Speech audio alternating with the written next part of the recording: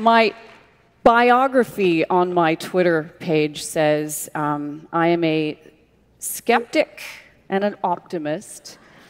I believe in science and infinite possibilities. And that kind of sums up what I'm going to be talking about today. What a world we could live in if we were a truly informed society. A society that, by and large, understood every facet of the social, political, environmental, economic realities that we face every day. Well, a news culture often indicates its potential for being truly informed. Hi, my name's Coleen Christie. I'm a news anchor, a broadcast journalist, if you will, and I'm a little hesitant to say that because I recently found out that broadcast journalists rank number 6 on the list of most despised professions. Yeah, we're just above tax auditors. That's right, most people like tax auditors better than broadcast journalists. Yeah, great. It sort of feels like when Sally Field made her Oscar acceptance speech, but it's the opposite. You hate me, you really hate me. Well, not me personally. Give me a few minutes, you might. But at least we're doing better than lawyers. They're at number 3, so that gives me hope. Gives me hope. I anchor for CTV Vancouver, an affiliate of the #1 network in Canada, and I got my start in news in a rather unusual way.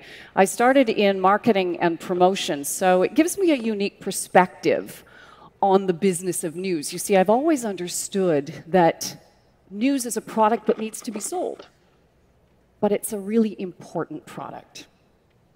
I grew up in a home where news was important. My mother would pore over the morning newspaper on days that she wasn't working. She knew all of the issues, all of the players, and she had a grade 8 education. As a family, we would watch the nightly newscast together, and we actually paid attention. I think because my parents came from poverty, they were very aware of the importance of informing us and educating us.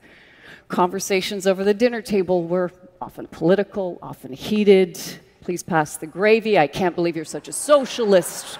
Would you like more potatoes? That sort of thing. Yeah. Back then, our choices for news sources were, well, they were a little more limited than they are now, that's for sure. But wherever we got our news, we pretty much trusted that it would be trustworthy and dependable. Boy, things have changed, haven't they? In this modern news age, information is power, and never has our ability to leverage that power been more at risk. In the last 10 years, there's been a remarkable change in our news consumption habits, due in large part to the explosion of digital media. That explosion has created more competition, and it's changed our legacy platforms, being newspapers and television, and it's actually changed what we consider newsworthy to be. In a recent survey, you might find this interesting, nearly 90% of North Americans said they were hungry for their daily news. But get this, nearly 50% of them said they couldn't trust it. Trust is an issue, and I think part of that trust issue is wrapped up in our sense of bias in news. And yes, of course, with polarized news organizations like Fox News on the right and MSNBC on the left, it's absolutely clear that bias exists. But as a journalist on the inside, I think it's an oversimplification to say that all media is biased. In fact, I propose to you today that the problem with media isn't bias at all. The problem with news today is you. And the question I put to you isn't which news you can trust, but can you trust yourself to consume it wisely? News, in essence, is factual storytelling. Every day, journalists attempt to share information through stories. But let's make something very clear from the get-go. There are essentially two kinds of sources for news. There is mainstream credible news, and then there's everything else. And based on your lack of trust, the line between the two must seem pretty blurry to you. Now, of course, there are exceptions. There are always exceptions. The simplest definition of credible news is information reported after a rigorous series of checks and balances to ensure accuracy and fairness. And most people consume their news every day without knowing that or even thinking about it. And I think it's really important that we understand the process. So, for example, in television, news ideas come from, well, anywhere and everywhere. And it's our assignment editor's job to assemble those ideas and create a potential list of the stories that we will cover. Now, the next step in the process might surprise you. We actually debate and discuss each one of those story ideas. A group of highly experienced, trained, knowledgeable, diverse individuals, practically anybody in our newsroom who wants to participate, weighs the news value merits of each story. Is it something that our audience wants? Is it something that our audience needs? Next, we assign stories to our reporters, our boots on the ground, and they go out and they find facts, and they assemble those facts, and they provide context for the story. And yes, some stories are more complex than others, but generally speaking, if at the end of the day, a news story doesn't have enough news value, or if it doesn't pass the sniff test, it doesn't make it air. And that's how most newsrooms throughout the world work. And for the most part, that process works. But you know what? The one thing we can't escape is the perception of bias.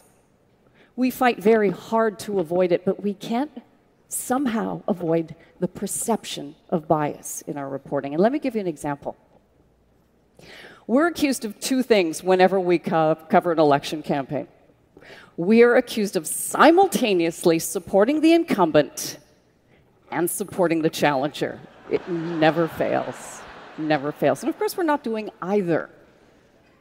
You see, mainstream news has no political agenda. What, you say? It's absolutely true. Mainstream news has no political agenda. Yes, there is right-wing conservative news, and yes, there is its counterbalance on the left. But I'm talking about mainstream media. And for those of us who work in the middle, the very notion of partisan conspiracies is, well, it's absolutely ridiculous. Except for that lunar landing. That was a total fake. Never happened. Never happened. Now, of course, that's not the case with organizations which use narrative journalism to promote a particular ideology and political perspective. No, and they're harder to spot these days with the proliferation of online news sources that don't use journalistic checks and balances and so easily can be passed off as legitimate. And you know what? Mistakes that can be perceived as bias can be made. But I believe they're far less intentional than you might think. And when those mistakes are made, most credible media outlets adhere to their own self-discipline. The news media has been correcting errors along the way for more than 100 years, and whether to our general satisfaction or not, it has to be acknowledged that it certainly does happen. So discipline is a big part of the job. But it's not exactly the toughest part of the job for me personally. Now, in case you didn't get this already, when I go to work in the morning, I don't have to worry about being infected, shot, kidnapped, tortured, raped, or executed, like some of my colleagues do. Shout out to the colleagues in the field who risk their lives every day.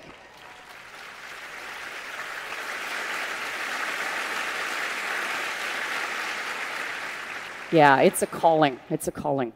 No, I got it pretty good, considering. Tough day at the office for me might be a bad hair day. But it's not tough for me, it's tough for you because you have to look at it. You see? You see how that works? No, the hardest part of my job is keeping my mouth shut. Yeah, and I'm not talking about in our afternoon meetings where my colleagues would love it if I kept my mouth shut. No, I'm talking about when I'm presenting facts. I can't telegraph my own personal opinions on divisive matters. I can't let that through. I can't risk it. As a communicator, it's my job to help you understand a story. It's not my job to tell you what to think. I can't risk it. We can't risk it. You see, the truth is, mainstream media can't afford to take sides. And I use the word afford on purpose. Bias is bad for business. Let me show you how the money works on that. We'll just follow the money. Our democratic society needs an independent news to keep us informed and free. And news, the news industry, needs consumers to survive. So, in television, consumers are viewers. The more viewers, the higher the ratings. The higher the ratings, the more ad revenues. Ad revenues maintain operating budgets. Operating budgets pay for journalists to gather information to keep us free. That's how it works. Any blatant bias on our part could potentially alienate vast numbers of our viewers. That's a bad idea.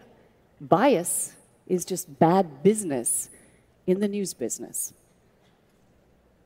Some recent studies have revealed some interesting statistics on our consumption habits. I should note that most of us still consume our news from television, but we're branching out. A majority of North Americans now say they consume news on multiple platforms. Still, nearly 90% of us are consuming that news from one single news organization. So let me tell you what that looks like. I'll paint a picture for you. You're at home. You've got the TV on to CNN. You've got the tablet open to CNN's webpage, and you're following CNN's breaking news on your Twitter feed on your phone, and you have no social life. Myopic? Yeah, perhaps, unless you got a thing for Wolf Blitzer. Hey, no judgment. Here's the ironic part, though. In a survey done this year, North Americans said they feel more informed than ever before.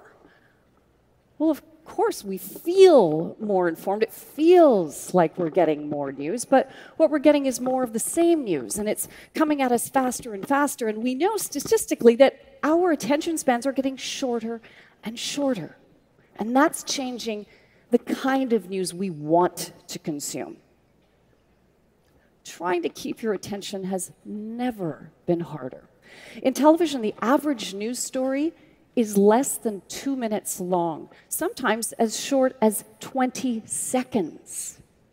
Think about that. Wow. Boredom is your bias. And if we don't keep you engaged, you're going to leave. We don't want you to leave. In television, we spend all day gathering quality information that you can trust, even though 50% of you don't trust it. Your information dinner is served. And we throw in dessert, too. Oh, yeah. Trending videos, you know, the bizarre, the wacky, the funny. They make it into most major newscasts now, and they're among the top-rated segments of those newscasts. It's true. It's true. Yeah. A caution, we are very aware of trivializing news, and we're very, very cautious not to. But we're competing with Jon Stewart, for goodness sake. We're dancing as fast as we can to keep you entertained and informed so that you'll stick around.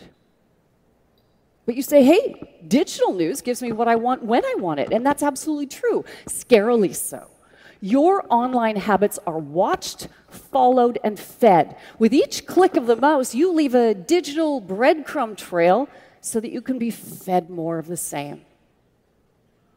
Yeah. And social media is contributing to your bias. It really is. Since 2009, traffic to social media news sites has gone up by 60%. A full 70% of people surveyed recently in North America said they use social media as a news source. And I got nothing bad to say about social media. I like it. Hey, Twitter's a fantastic tool for communicating and for delivering breaking news. But if you're using social media as your primary news source, you know, you got to be cautious, because think about it. It's your neighbor or the person who works next to you who likes cat videos. They're your news director. And you know what? Your editorial team on Facebook is only as good as your friends on Facebook. So true. And on Twitter, there is no news director. No, there really isn't. Hashtag competitive, hashtag sensational, hashtag Kim Kardashian. And I'm only throwing in Kim Kardashian because I'm hoping when somebody Googles her name, this TED Talk comes up. Yeah. Hashtag shameless. Yeah. No, you are the subjective news curator of your world, and we know statistically that you like to get news from people who think like you do. It's a fact. And on top of that, being well-informed online takes, well, it requires more effort and more discipline on your part. You're only going to click on the things that look appealing to you, right? Think about it. It's kind of like going to a buffet. You're not going to get 2 salads. You're not. You're not. But you know, you see those desserts sitting there. They look pretty good. Nobody's watching. Take 2. What the heck? We're human. We like pie. Our personal preferences feed our biases, and our personal content curation supports them. By definition and design, digital media gives us more of what we already like. You create your own information playlist, if you will. It's kind of like, I don't know, it's like the Songza of news. The system feeds you more of what you want. Feels good, but how are you going to ever be exposed to something new? How are you ever going to see a different perspective? And if you keep listening to 8 on the 80s, how are you going to hear new music, for goodness sake? Come on. Come on. Whether we realize it or not, our subconscious bias is driving our news consumption habits. It's keeping us less informed than ever before. And you know what? We know what happens when our trust in media is at an all-time low. It means that our appetite to seek out new and a more varied variety of news sources diminishes, and our biases are strengthened. And we see that every day. You get camps over here. You got another camp over here. These guys aren't listening to these guys. They don't want to. There is no trust. It's all ego-driven, fear-based, heels dug in, no progress. We're behaving like children, except if we were children, we'd be punished. But in this sense, the people who are behaving this way, they get their own TV shows or their own constituents, as the case may be. As artist-activist Ruben Blades so eloquently put it, we risk becoming the best-informed society that ever died of ignorance. So how do we achieve the promise of being a truly informed society when our own personal biases keep us locked in a feedback loop, giving us more and more of the same?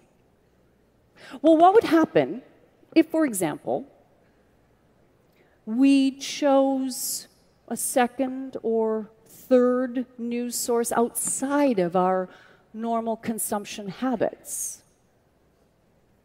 Well, more news diversity would make us better informed, certainly make us sound smarter. That comes in handy at weddings, bar mitzvahs, TED Talk mixers. But sounding smart isn't the goal. That's not what this is all about. This is about freedom. And the news media is the guardian of our freedom. We hold authority to account. You hold us to account.